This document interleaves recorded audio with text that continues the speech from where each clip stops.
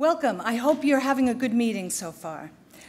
My name is Patricia Reuter-Lorenz, and I'm a faculty member at the University of Michigan, and I'm also a founding member of the CNS Governing Board. And as a longtime colleague, frequent collaborator, and friend, it is my great pleasure to introduce Professor John Jonides, this year's recipient of the CNS Fred Kavli Distinguished Career Contributions Award in Cognitive Neuroscience. John is the Edward E. Smith Professor of Psychology and Neuroscience at the University of Michigan, where, fortunately for us, he's spent his entire faculty career since 1975. Since the early 1990s, John has contributed immensely to the field of cognitive neuroscience, and he's been a long-standing leader in the field nationally and worldwide. Over 3 decades, his theoretical and empirical work, combining cutting-edge behavioral and neural approaches, has advanced the cognitive neuroscience of working memory, executive control functions, aging, and neuroplasticity. Initially using positron emission tomography and subsequently fMRI, Jonides and his colleagues were among the very first to dissect, and I put that word in there before I knew the name of his talk, to dissect the cognitive processes underlying verbal and spatial working memory in the intact human brain. Along with the proposed taxonomy of executive functions advanced in his 1999 science paper with Ed Smith, Jonides' pioneering research on the neurocognitive bases of working memory is among the most highly cited and influential in the field. Indeed, these and other scholarly contributions have been recognized with numerous honors, including his elected fellowship to the American Association for the Advancement of Science, the Association for Psychological Science, and the Society for Experimental Psychology. John was also named an APA Master Lecturer and is a recipient of the William James Fellow Award for Lifetime Achievements from APS. Beyond his scholarship, John has also advanced cognitive neuroscience through tremendous service to granting agencies, editorial boards, external advisory boards, and professional societies. Just as one key example, John served as the founding editor-in-chief of the journal Cognitive, Affective, and Behavioral Neuroscience for 6 years. John established functional brain imaging at the University of Michigan and has co-directed the fMRI Center with Doug Knoll since its inception over 20 years ago. Professor Jonides has also educated hundreds, maybe thousands, of budding cognitive neuroscientists worldwide through directing Michigan's Summer Neuroimaging course, which has been held annually since 2007. Throughout his career, John has been a phenomenal mentor to undergraduates, graduate students, and postdoctoral fellows, many of whom have significantly advanced our field. It has been my great fortune to experience John's impact on cognitive neuroscience firsthand. When I joined the Michigan faculty in 1992, John provided mentorship to me when I was an assistant professor. Over the years, we've co-supervised students, written grants together, published together, and even held joint lab meetings. And as anybody who's worked with John will testify, he is truly inspiring. John is a never-ending source of exciting new ideas and a generous collaborator. At research meetings, John can be like a kid in a candy store. He gets so excited about research, it's simply contagious, and his energy and enthusiasm for science never seems to fade. I have no doubt that my career has been shaped significantly by John's inspiration, sage advice, and by our collaboration. I also know I'm not alone in feeling a great debt of gratitude for all he's given to the field of cognitive neuroscience. So please join me in welcoming and congratulating Professor John Jonides.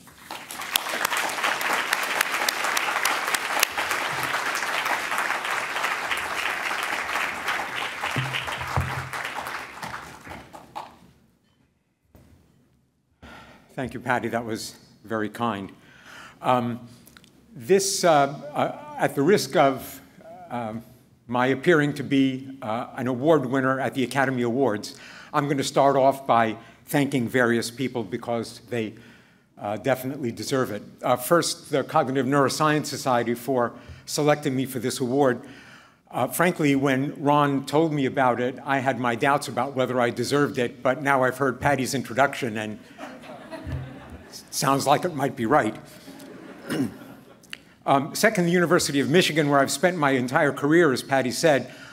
University is just a font of superb faculty and student colleagues with whom I've had the privilege of working over the years, and it's made an immense difference to my career, as well as having collaborators throughout the university well beyond psychology and neuroscience. Third, to the funding agencies that have been kind and generous enough to be able to support the work that we've done over the years. Without that support, my career would have been a lot shorter and a lot more boring. And finally, to those who've worked with me. You know, it's my standard when I'm giving a talk to create a slide in which I've got pictures and names in order to thank the people who've worked with me, and I've decided that that doesn't do them justice. I can't thank them all, otherwise you'd be here well past dinner, probably until breakfast. So instead what I've done is to select out those who've worked with me on the work that I'll describe today, as well as those who worked on precursors of this research over the years, who've provided important foundations for the work I'll describe today. So let me ask for your patience for just a few minutes as I scroll through some names and faces so that I can give them their adequate due.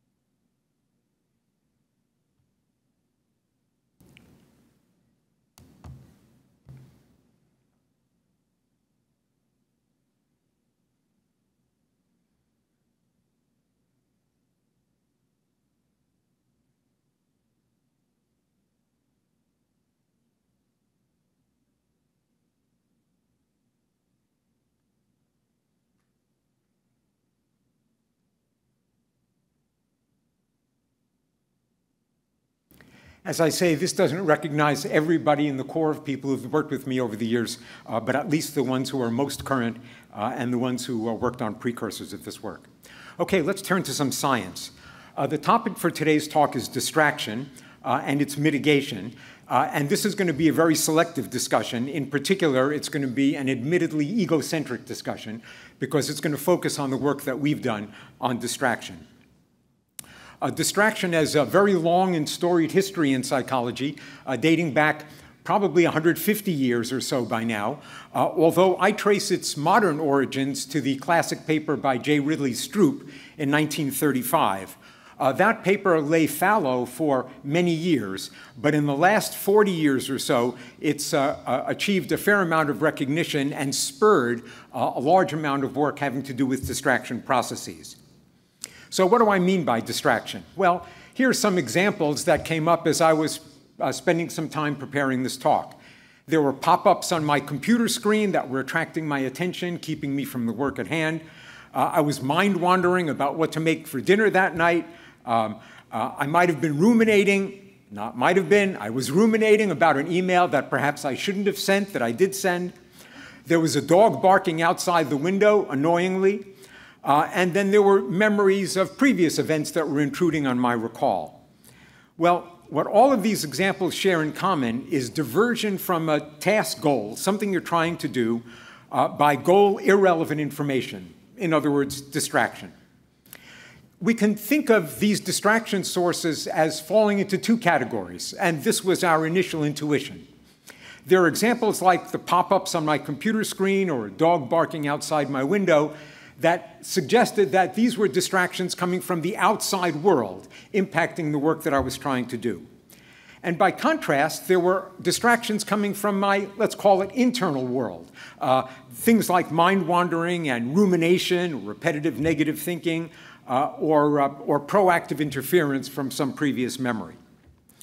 So this classification into two categories spurred the beginning of our work on distraction. And today what I'd like to do is to tell you about 3 lines of work that we've done, starting with that initial work, which was about a bisection of sources of distraction in looking at behavioral data for internal and external sources and how we might mitigate them similarly or dissimilarly, and also looking at neural data to see whether we could also identify some brain mechanisms that might be engaged by external or internal distraction when you're trying to overcome it. Next, I'm going to turn to a further dissection that we embarked on much more recently, asking the question, are there more than 2 psychologically meaningful sources of distraction? Can we identify more than 2 sources beyond internal and external, and then collect some data that might be relevant to those distinctions? And finally, I want to turn to the issue of mechanism, more so than I will in the first 2 topics. And here I'm going to describe a repurposed new technique to study the chronometric development of distraction mitigation. And it'll become clear a bit later what I mean by that. So let's start with the first topic, a bisection of distraction sources into internal and external, and then looking at both behavioral effects of those and neural similarities and differences caused by them. So in order to study this, we devised 2 tasks others in addition to these 2, but I'm going to focus today on 2 tasks that have formed a bulk of the research that we've talked about. So I need to introduce you to them. The first one we've called in the literature the ignore task, and here's how it goes. You get a cue which tells you to ignore items that are about to be presented in red ink. And then in this version of the task, there are other versions also, but in this version of the task, you get, say, 4 words presented sequentially, 2 of which are in blue ink, 2 of which are in red ink, and you've previously been told, ignore the ones in red ink. And then you get a probe item. The probe item might match one of the ones that you should have stored in memory, like the word tree in this case, because it's printed in blue, and you weren't supposed to ignore it. Or it might be a word that didn't appear as part of the list, in which case the proper answer is no, because it mismatches. Or it might be a word that appeared in the list, but it was a word you were supposed to ignore, in which case the proper answer is no, but we'll see that it's more difficult making that no response in this case because people are distracted by some of these stimuli that they can't ignore. So the measure of distraction in this case is comparing 2 negative responses, the control items and what we're calling the lure items, the ones that were in the list but were supposed to be ignored. So this task, we hope, exemplifies distraction from the external world, because these are stimuli that are appearing and you're supposed to ignore them as they're appearing. Let's contrast this with the other task that we've used, which we sometimes call the forget task, sometimes call the suppress task. And here's how it goes. You get, in the parallel version to the one I described for the ignore task, you get 4 words presented sequentially, 2 of them in red and 2 of them in blue, and now you get a cue that tells you forget 2 of the words that were presented in red. You can't anticipate which color you're supposed to forget, so it's only afterwards that you can try to rid your short-term memory of these items that have been stored there. And once again, you get the same kinds of probes, a positive probe, an item that didn't appear in the list at all, or a lure probe, an item that appeared in the list, but you were supposed to have forgotten it by the instruction that appeared afterwards. So we have this contrast here between a task in which you're supposed to ignore external distractions that are coming in versus a task in which the distracting material already got in because you didn't know that it was distracting, and now you have to forget it. It's an internal distraction now that you have to suppress. So let's take a look at some typical data from this task. Can you see my cursor? Oh, sorry. Yeah, you can see my cursor. So let's take a look here at the control trials and the lure trials showed in salmon color and in teal color for the ignore task and comparable data for the forget task. Here I'm showing response times. Here I'm showing accuracies corresponding to those response times. You can see that for both the ignore task and the forget task, Responding no to a lure item is harder. It takes longer, and you're less accurate doing it than responding to a control item, also with a no response. And the same is true in the forget task. It's harder to answer no to a lure item than to a control item, and that's witnessed in both the response times and the accuracies. So we get this comparable pattern of results suggesting that we've got two sources of interference here, two sources of distraction, both of which are causing interference on ongoing processing, as measured in this case by response time and accuracy. Well, having established the interference effects, we are now interested in looking into the brain mechanisms that might be engaged by these two sources of interference. And so here I'm showing you brain activations that are due to external distraction from the ignore task, due to internal distraction from the forget task, and this line here, this bottom line, shows you a conjunction between those two sources of activation. And what I want to highlight here in this conjunction is a set of activations for what is often in the literature called the attentional control network. It includes anterior cingulate, it includes frontal cortex in both the dorsolateral prefrontal cortex in both the left hemisphere and the right hemisphere, and aspects of parietal cortex also posteriorly. So for both the mitigating external distraction and mitigating internal distraction, there does appear to be a common mechanism that's engaged, and this is going to be a topic that we're going to get back to shortly. But it also turns out that there are activations distinct to each of these tasks as well, and those are shown on this slide. Here we've got the activations, again, due to the external distraction, here due to the internal distraction, and I've highlighted here activations that differ between the two. So let me just point out some of these. In the external distraction case, you get prominent activation in occipital cortex, but you don't get that in the internal distraction case. Contrary-wise, in the internal distraction case, you get prominent activation in dorsal and inferior frontal cortex, especially in the left hemisphere, but also in the right hemisphere, whereas you get very little of that in the ignore task. So there are some sites of activation that are distinctive to whether you're dealing with a distraction from the external world or distraction from the internal world. But of course, functional MRI has got its limitations. It doesn't tell us about the temporal precision for when you apply mechanisms to mitigate that distraction. So we turned instead to event-related potentials in order to address that. And we had a second motive in the experiment that I'm about to describe to you as well.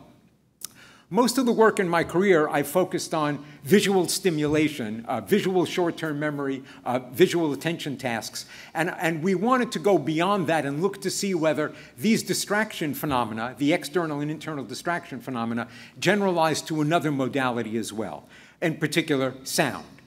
And so we constructed auditory versions of the ignore and suppress task, which work in a fairly obvious fashion, but I'll go through them anyway. In the ignore task, subjects are wearing headphones, and they get a signal through one headphone that tells them, ignore stimuli that are presented to that ear. They then get, as in the visual case, a succession of 4 stimuli, in this case letters, some presented to the left ear, some presented to the right ear, and they then get a cue that a probe is about to appear. And the probes are the ones that I described previously.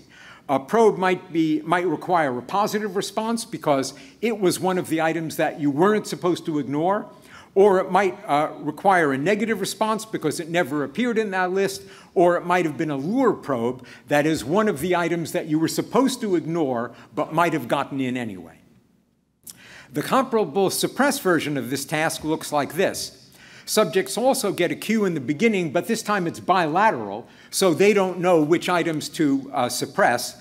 They then get 4 letters, and they then get the forget cue, which is a tone in either the left ear or the right ear that tells them, forget the items that appeared in that ear. And then they get the probes again, a positive probe, a controlled probe that requires a negative response, and a lure probe. And once again, we're comparing the negative responses to the lure probe and the control probe to find out if there's an interference effect. Well, sure enough, there is. I wouldn't have been talking about this experiment if there weren't. And so you can see here on the right, I've got response time data. In the left, I've got accuracy data. And you can see that the control negative responses for both the suppress task and the ignore task are substantially faster than the lure responses for both the ignore and suppress task. And likewise, in a parallel fashion, accuracy on the lure trials for both the ignore and suppress task is substantially worse than accuracy on the control trials. So we've established now that we can get interference effects in the auditory modality parallel to those that we get in the visual modality. Now let's turn to the data on temporal precision, which was one of our motivations for doing this experiment. What I'm showing you here is ERP patterns, and let me describe what's on the x-axis because it's not immediately obvious. This C stands for the first cue that subjects get in the experiment. Then the 4 letters appear, abbreviated by the 4 L's here. Then they get a cue afterwards, which in the case of the suppressed condition is the suppressed cue. And finally, there's a maintenance interval when they have to store the information in memory, and then they get a probe. Well, one of the activations that we find here, one of the signals, ERP signals that we get is not surprising. We get an N1 signal every time an auditory event occurs. When a cue occurs, when one of the letters occurs, when a cue occurs, and when the probe occurs. Nothing surprising there. This, after all, is an auditory experiment. But let's look especially at the blue line here and the red line. I'm not going to go into what the yellow condition is. It was run for another purpose. The blue line shows activation in the ignore condition for a negative going slow wave measured over frontocentral electrode sites. And you can see that it's substantially elevated compared to the ignore condition when the letters are being presented. It then drops down some, although it's still elevated during the retention interval. But look what happens to the suppressed condition. Now you're getting a rise in activation in this negative slow wave during the retention interval.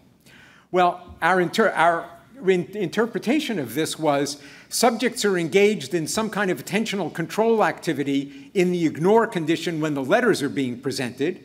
In particular, we think dealing with external distraction, and they're engaged in an attentional control process when the retention interval is in place, namely trying to suppress items that are irrelevant, and those two work in somewhat opposite ways.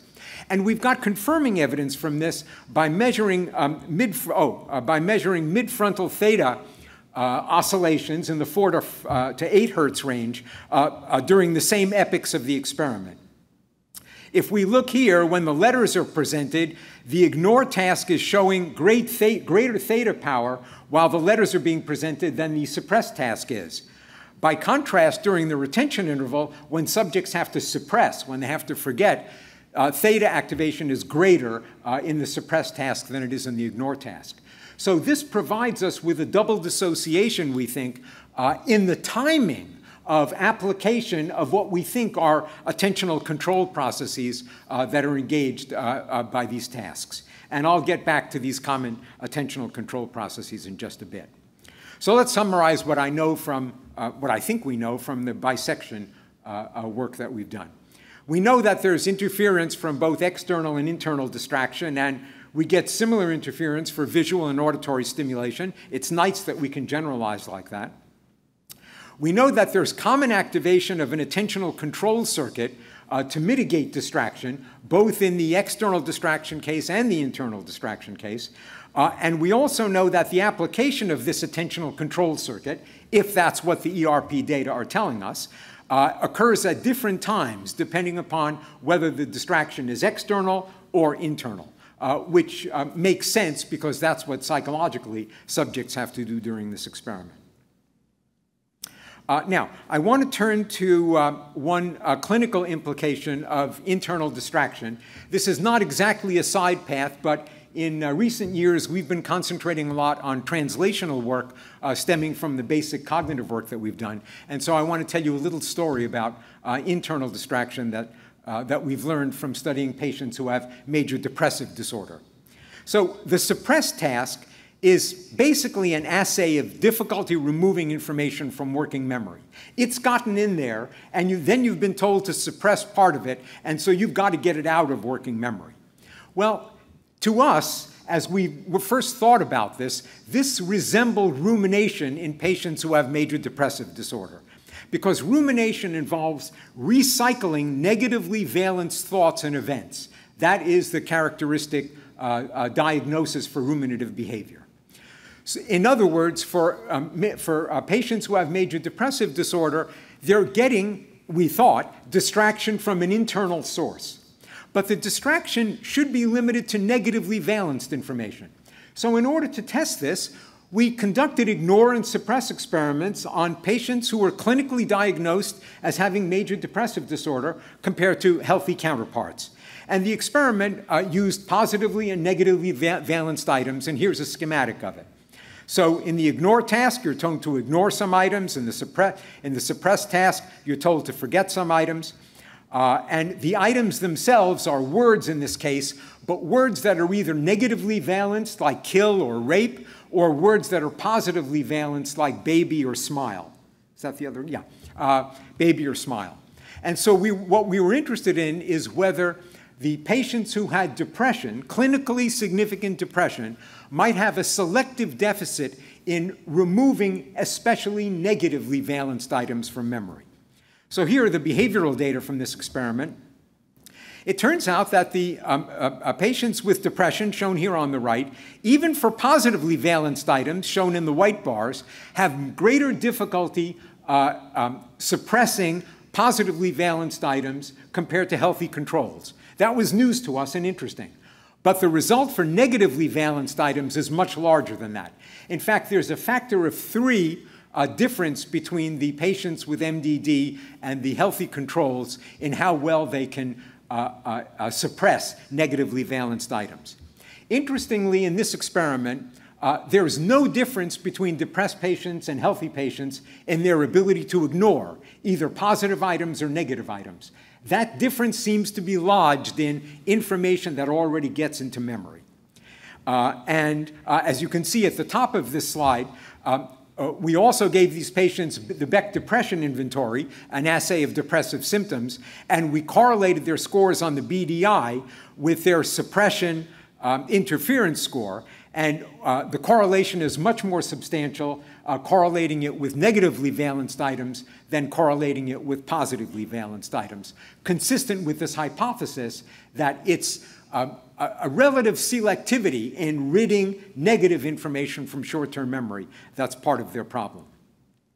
Furthermore, when we look at this interference, this difficulty in forgetting negative versus positive items as a function of how much the MDD patients ruminate, which you can assess using what is a standard scale for this, the RRS, the Ruminative Response Scale, you can see that patients who ruminate more also have a harder time suppressing negative information compared to positive information, suggesting that there really is a tie between the behavioral work that we're doing in the laboratory and their behavior in the wild with ruminative behavior. So naturally, we were interested in the brain mechanisms that might be involved in suppressing in healthy controls and MDD patients, and we were excited by the possibility that there might be qualitatively different brain activations for the healthy individuals and the MDDs when dealing with negatively valenced items. There isn't. It turns out that roughly the same brain areas are activated for healthy controls and depressed individuals when they're trying to rid their memories of information that has to be suppressed.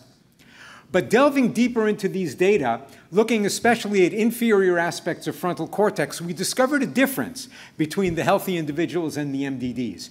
It wasn't in the overall site of activation, and it wasn't in the amount of activation.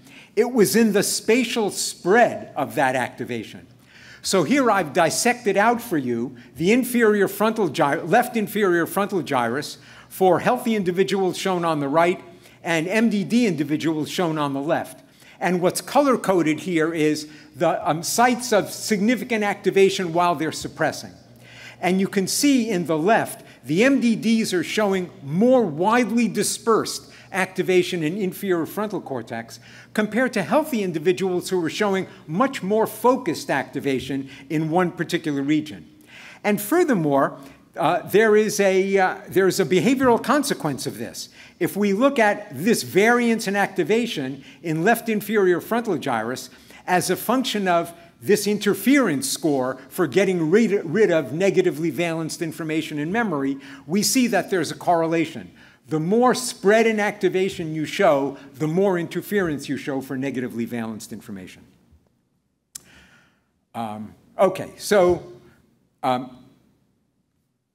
So we think that the suppressed task is an assay of difficulty removing information from memory. Those with MDD seem to have poorer performance in removing negative information, which seems to be related to their tendency to ruminate, which is the hypothesis that led us to study MDD patients.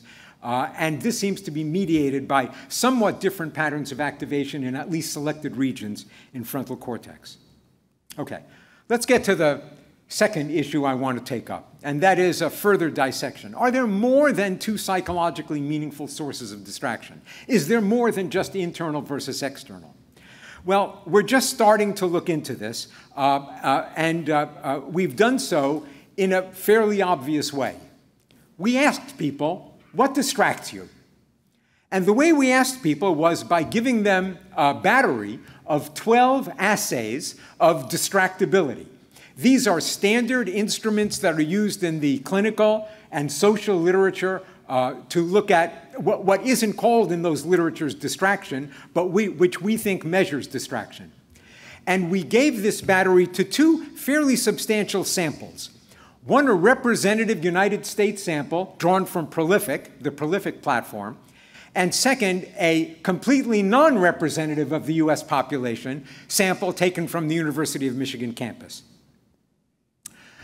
So the first thing we did was to look at a correlation matrix looking at the relationship between each one of these assays and each other one. I, of course, don't expect you to be able to see this slide very well. You certainly can't see the correlation scores in the cells, and you can't even read what each of the individual instruments is. But what I do want you to notice is that there appear to be three clusters in which there are fairly substantial correlations between measures. And it's these clusters that led us to do an exploratory graph analysis to find out which measures of distraction hang with which other measures, which ones cluster together.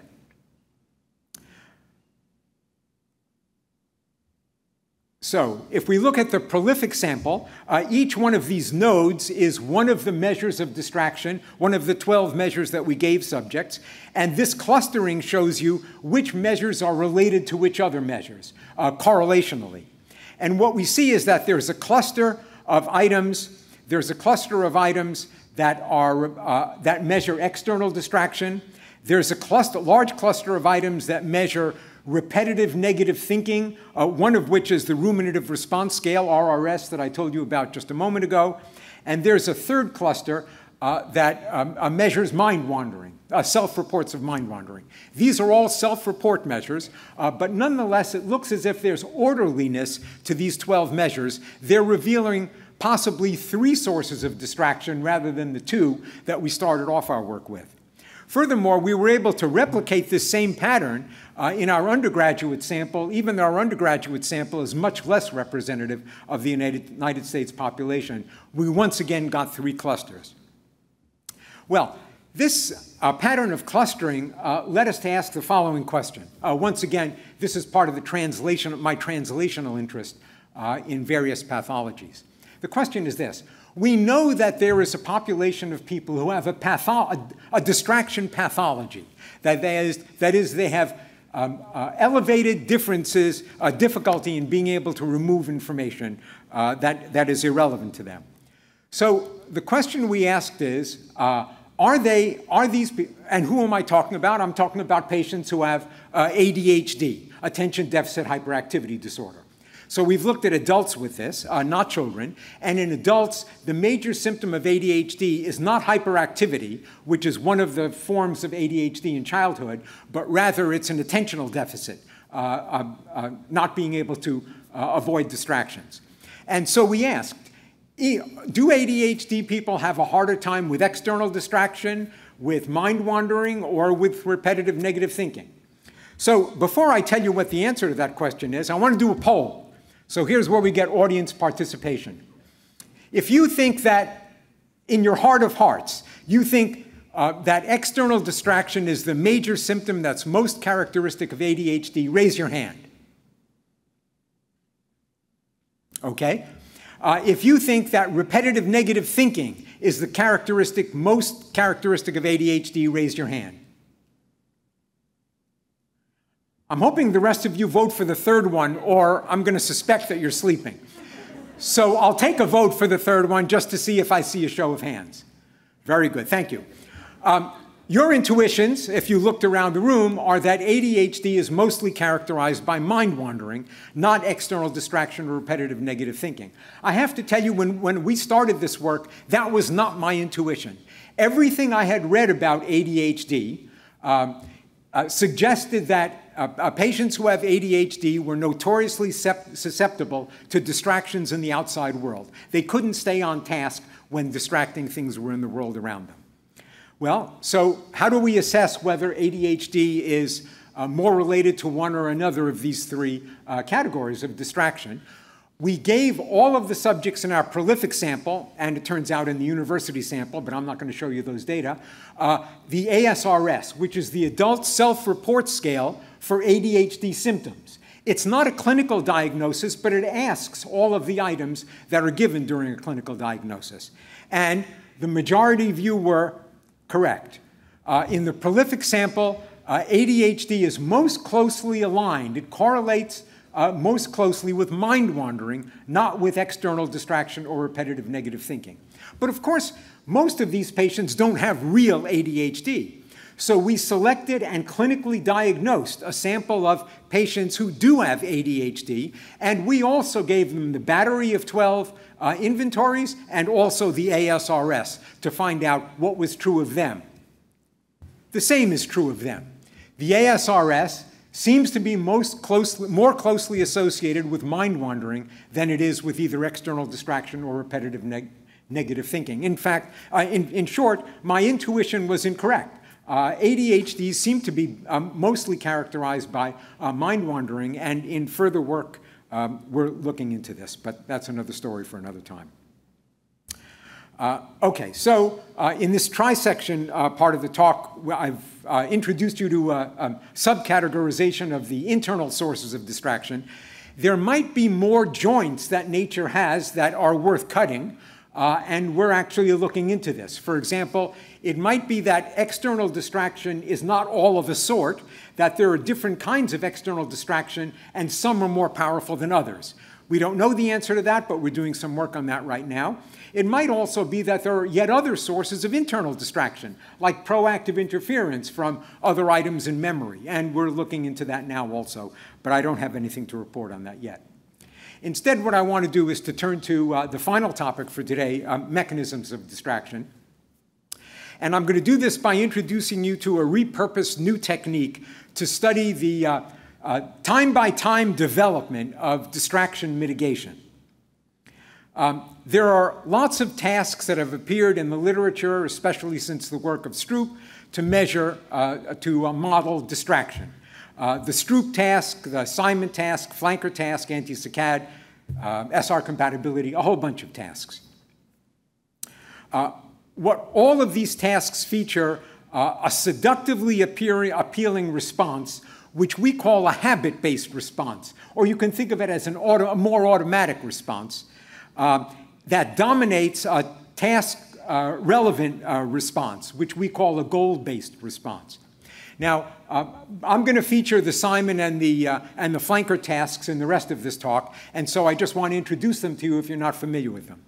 The Simon in one version of the Simon task, it's a very simple task. There are two responses, and an arrow can point to the left or it can point to the right. When it points to the left, you're supposed to push a left button. When it points to the right, you're supposed to push a right button. The trick in the Simon task is that sometimes the arrow itself can appear on the left or on the right. And when it appears on the left, even if it's pointing rightward, you're seduced into pushing the left button. That's the more automatic or habit-based response, and contrary-wise if it appears on the right. The flanker task also has, you're supposed to respond to an arrow that appears in the center of a display, which can point to the right or it can point to the left. And flanking that arrow are flankers that might point in a different direction. And those flankers are more numerous than the single arrow in the center. And so you can be seduced into making a response to an incorrectly pointing arrow in the flanking side. For those of you who knew about those tasks, my apology for wasting your time. Okay, so the question that arises here, is there a single mechanism to control distraction in these tasks? Well, many years ago, several of us looked at all of these tasks that we could find in the literature and did a meta-analysis of the brain activations that were engaged by these tasks. And what you can see in this in the superimposed activation on this brain image here is that the activations are strewn throughout the brain. In fact, some of them even outside the brain. I hope you're laughing. I hope you're laughing. Well, in fact, these activations are actually more orderly than they appear on this slide. In fact, if you do a cluster analysis on these activations, what is revealed is this attentional control circuit that I talked about before, including right parietal cortex, right and left dorsolateral prefrontal cortex, especially in the area of the frontal eye fields, and also prominently anterior cingulate cortex, which of course has been identified as a site that adjudicates conflict when conflict is present in the environment. So given this common set of activations, it seems reasonable that all of these behavioral tasks that I just introduced you to, Stroop, Simon, flanker, et cetera, they all should correlate with one another because they're all revealing a common site of a common mechanism that mitigates distraction. Well, this is not from our work. This is taken from a paper by von Bastian and colleagues. And what this shows you is a cross-correlation among a bunch of these tasks, like the ones that I described previously, including Stroop and Simon, a couple of versions of Stroop and Simon and flanker and so forth. And you probably can't read these correlations that I've boxed in red, so I'll simplify this by telling you that the average correlation in this matrix is 0.06. Tantalizingly close to 0. Now, when I first encountered this fact, when I read a paper from Art Kramer's lab back in the 1980s, I was shocked by this fact. Because, I mean, if there's anything that I believed in my heart of hearts is that all of these tasks measured the same thing, namely a conflict resolution process. And in fact, in the individual difference work that we did, that I described to you previously with a battery of 12 measures, when we did a latent variable analysis of those 12 measures, sure enough, we came up with the 3 latent variables that I told you about before: external distraction, repetitive negative thinking, and mind wandering. But our latent variable model suggested that there was also a general distraction factor that covered all 3 of these, such that there ought to be a common mechanism. But when you look at all of these tasks that are canonical measures of distraction mitigation, as I say, the correlation among them is essentially 0. Why is that so? Why is there no correlation among these common tasks? Well, there's a measurement problem. Over 80% of the studies that have used tasks like Simon and Stroop and so forth rely on reaction time difference scores as their main measure. They don't often look at accuracy because accuracy in these tasks is often at ceiling. So there isn't much you can make of accuracy scores. Instead, they're mostly looking at RT difference scores. Now, we know that difference scores are notoriously variable, whether they're reaction time differences or differences between any other variables. We also know that reaction time differences often scale with baseline RT, such that the higher baseline RT is, the larger a difference is. The smaller baseline RT is, the smaller a difference is, which of course clouds the interpretation of difference scores because you've got to scale them by the overall reaction time. And finally, we know that reaction time differences are notoriously variable with speed accuracy trade-off functions that people internally set and that can vary from time to time and from person to person. So this makes it difficult to look into whether there's a general distraction resolution mechanism that can be measured behaviorally, as opposed to, which is a reasonable hypothesis still, that distraction resolution is specific to each task and doesn't generalize across tasks. Well, before I tell you about the work that we've done in order to answer this question, I want to introduce you to the reintroduce you to the driving forces behind this work. First is Taraz Lee, who's a colleague of mine at Michigan, who introduced me to this technique something over a year ago, and Taraz and I have been working very closely on this work ever since.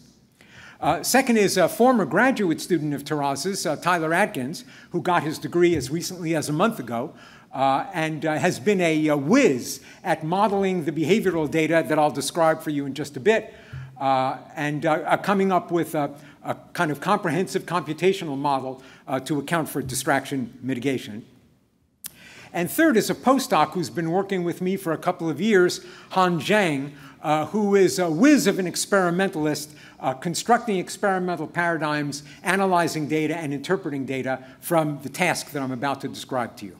And so the lion's share of the credit for this work goes to them. I'm kind of hanging on and putting in my 2 cents whenever I can. So the method we call the forced response method. What it enables us to do is to get a chronometric analysis of distraction resolution. Or put simply, it takes reaction time and makes it an independent variable, not a dependent variable. And here's how we do it. So what I've shown here is a timeline going from left to right. And on this timeline, there are 5 events that occur. And these events occur at 0 milliseconds, 500, 1,000, 1,500, and 2,000. And the events that occur could be tones like beep, beep, beep, beep, boop, or they could be visual signals like I've shown here, an empty bar that gradually fills in at each 500 millisecond interval until it's completely filled. When the bar completely fills at the 2,000 millisecond interval, the subject is forced to produce a response coincident with that filling bar. That is, the response has to be synchronous with that bar. Of course, people can't be perfect at this, and we give them a window to respond in, like minus 100 to plus 100 milliseconds, but their task is to be as synchronous with that last bar as possible. The stimulus can be presented at various times during this interval. So here I've shown a stimulus presented here. In this next example, I've shown a stimulus presented relatively early in the interval. So you've got time before the imperative bar fills in at time 2,000 when you have to produce your response. So you've got processing time available to you to be able to answer the question.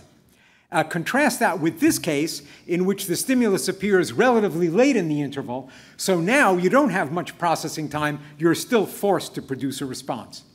Now, I want to convince you that this is not an easy task to do. And so in order to do this, I've got to give you some practice. We're going to have some data collection in class.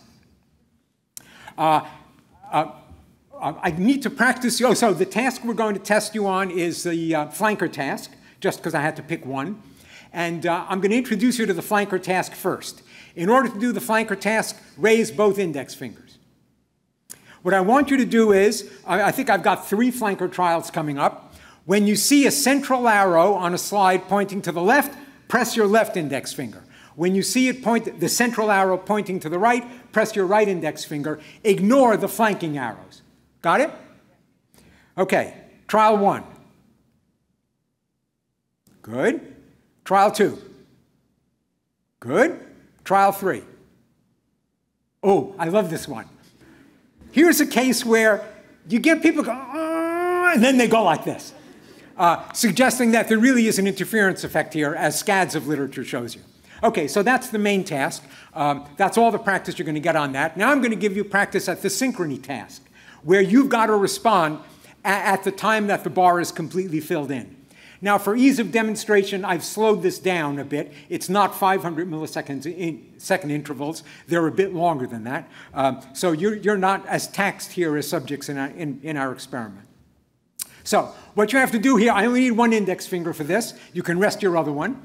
And what I want you to do here is the bars, they're going to be 2 bars, one above and one below, and they're going to fill in at the same time. And as soon as they are completely filled in, that is, coincident with filling in, not after it fills in, but coincident with it filling in, that's when you put your finger down. Got it? Okay. Trial 1.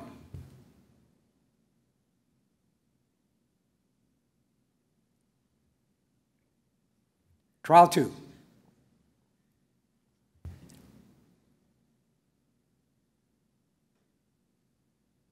Okay, this is the feedback that subjects would get, that most of you would have gotten also, if they were too slow in their response. And we use this as a training paradigm.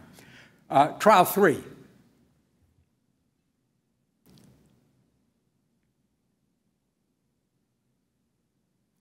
This is the feedback they would get if they anticipated the final bar, which is a tendency when you're getting a lot of too slow feedback. You want to anticipate it beforehand. Okay, I think final trial.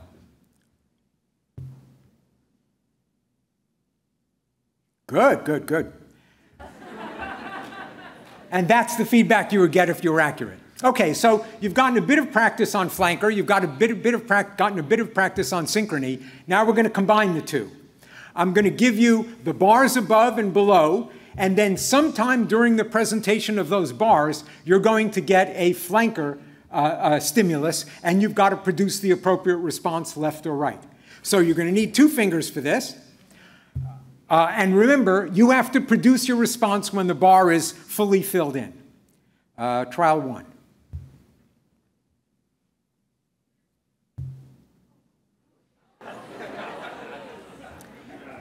That, folks, was a relatively easy trial, partly because it's a congruent stimulus, and partly because it appeared before the last interval was filled in. So buckle your seatbelts, tray tables in the upright position. This is going to get harder. Here's trial 2.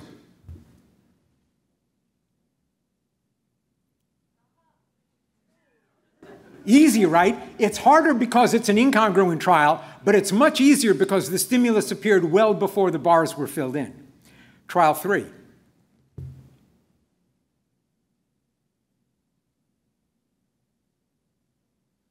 Good, easy again, right? Because it appeared early. Trial 4, and this is the last one.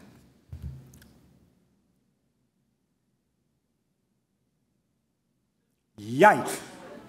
Right? That's really hard. When the stimulus appears right before the imperative signal, the filling of the bars, this becomes a very difficult task.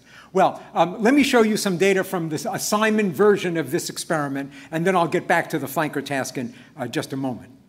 So these 2 curves represent accuracy, which is what's plotted here, as a function of preparation time.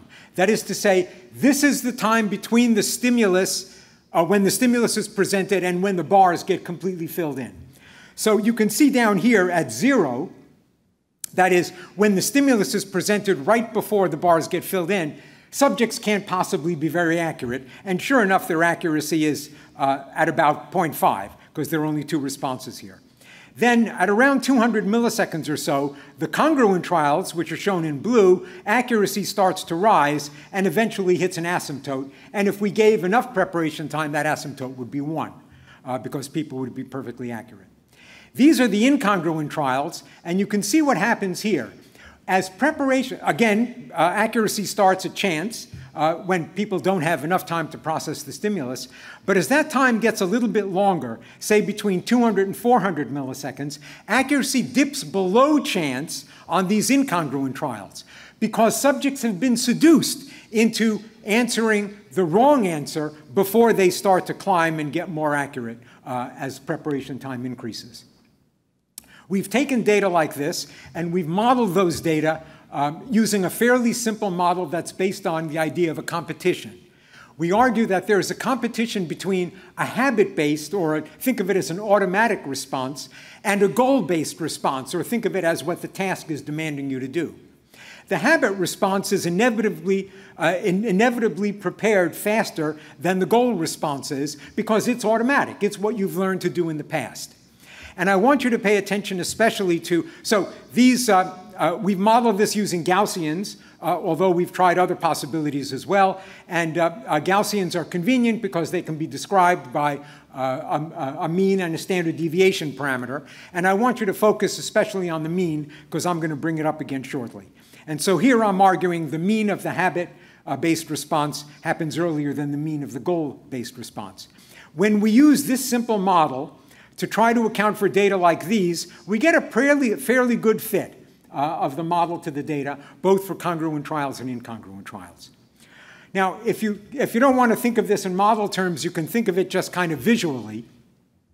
What happens as the bars start getting filled in is that you get seduced by the left-hand arrows, and you start preparing a left response. But then, as the bars continue filling in, the goal dominates, and then you prepare a right response. So that's essentially what the model is saying. The same kind of model can be applied quite successfully, not only to the Simon task, but also to the flanker task, where you see that you get this nice dip in accuracy for both tasks at roughly the same time as well. And we've also done this experiment with the Stroop task too, another story for another time. So one question that comes up here is, how reliable is performance in this task? Because, look, one of my arguments about reaction time difference scores is that they're not very reliable, because difference scores are notoriously variable. So does our procedure produce reliable behavior?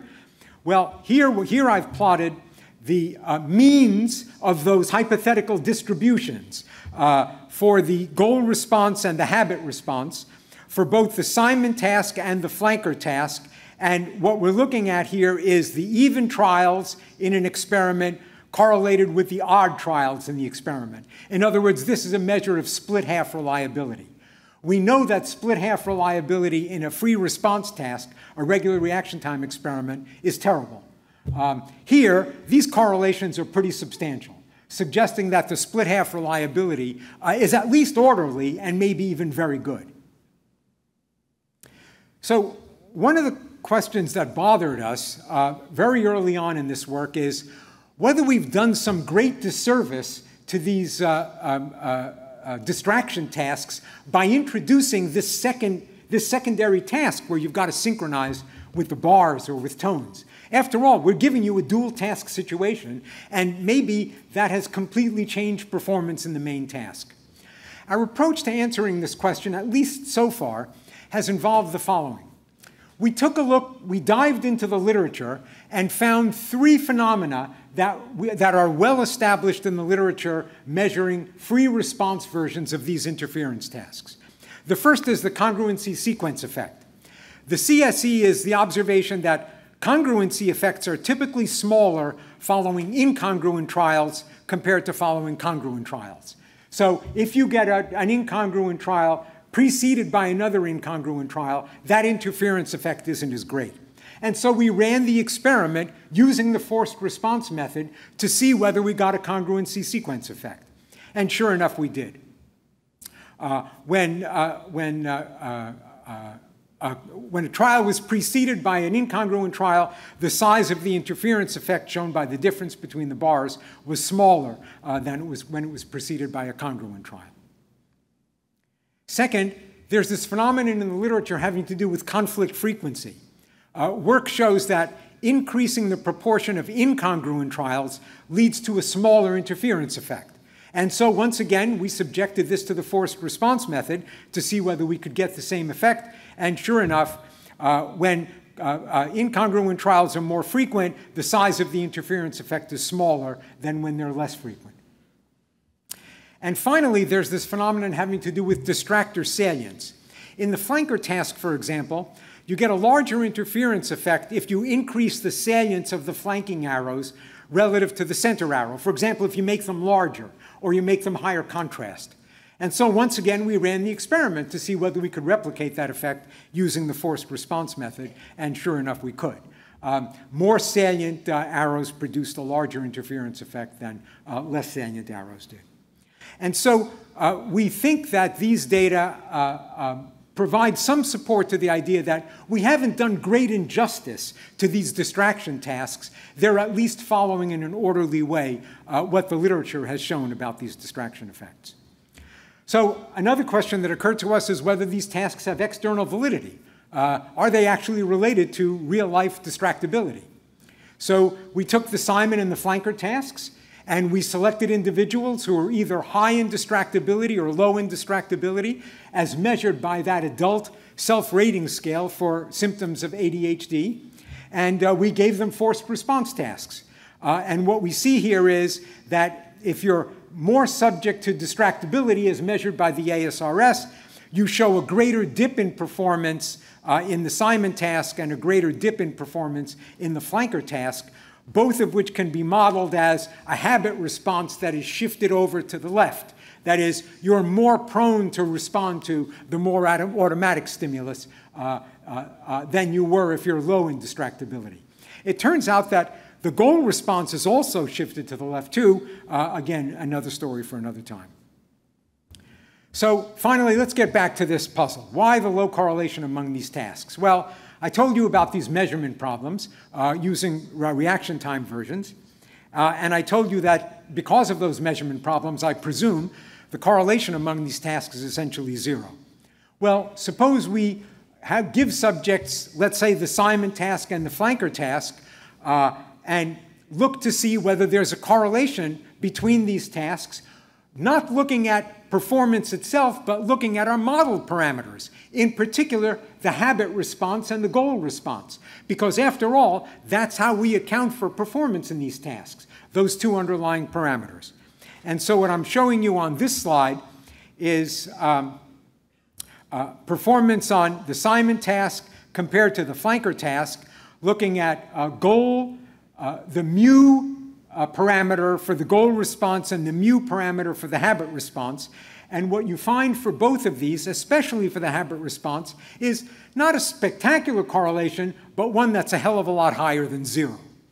So we think that what this forced response method has allowed us to do is to provide much more sensitivity to look at behavioral tasks that have been the canon in the field of distractibility. Okay, let me sum up and call it a day. We think we have a defensible taxonomy of sources of distraction, external distraction, mind wandering, and rumination, what we sometimes call repetitive negative thinking. There are clinical implications of mind wandering for ADHD, which might have therapeutic implications as well. And there are clinical implications of repetitive negative thinking for MDD, which might also have therapeutic implications. There are common and distinct mechanisms that are used to mitigate this distraction.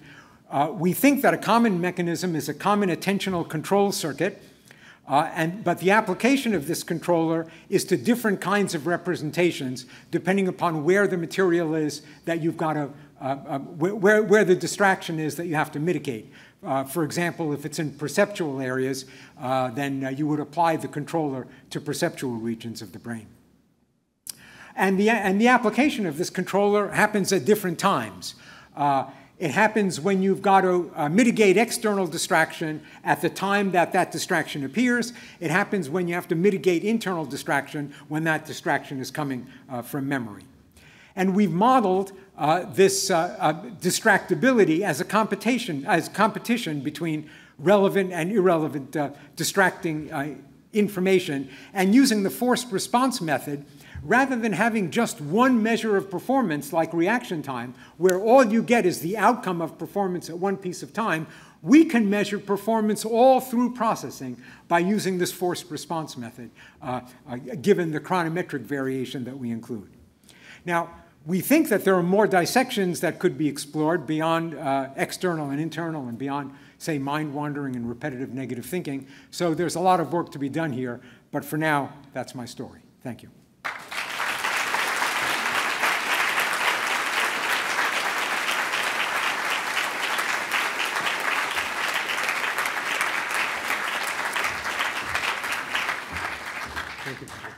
Thank you, John. So with that, I'm sure you can agree that John Jonides is very deserving of this award. And I'm just going to read what it says on this citation here. Presented to John Jonides, PhD, recipient of the Fred Kavli Distinguished Career Contributions Award, in recognition of your outstanding contributions to cognitive neuroscience throughout your career. Thank you, John. Thank you, Patty.